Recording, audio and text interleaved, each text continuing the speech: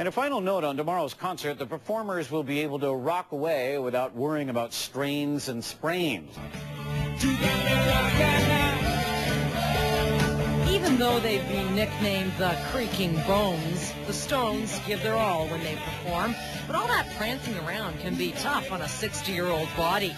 Enter Dr. Allan Austin, chiropractor to the stars, coming to their emotional rescue. These performers are under tremendous stress, and you never know what will happen. I think what they're really concerned about more here is someone actually doing something where they injure themselves, they put out their back suddenly. What would you do in that instance? Could you show me? Well, if it was the neck, for instance, we would do something with Trigenics. We'd actually mobilize the joints without actually cracking it. We can actually do that using the neurology of the body. So I'd have you actually breathe, and then you move your head way forward, and then you turn to the left. And then with this particular procedure, I can actually neurologically manipulate the muscles that hold bones in place. And I can get instant relief with this? And you can get instant release, yeah.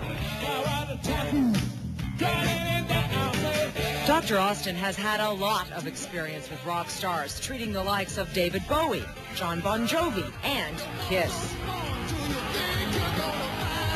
Paul Stanley of Kiss, remember when I treated him, he asked me to come backstage actually and see what he was doing and why it was that his neck was in such bad shape, and it turns out he'd been winging the microphone around his neck.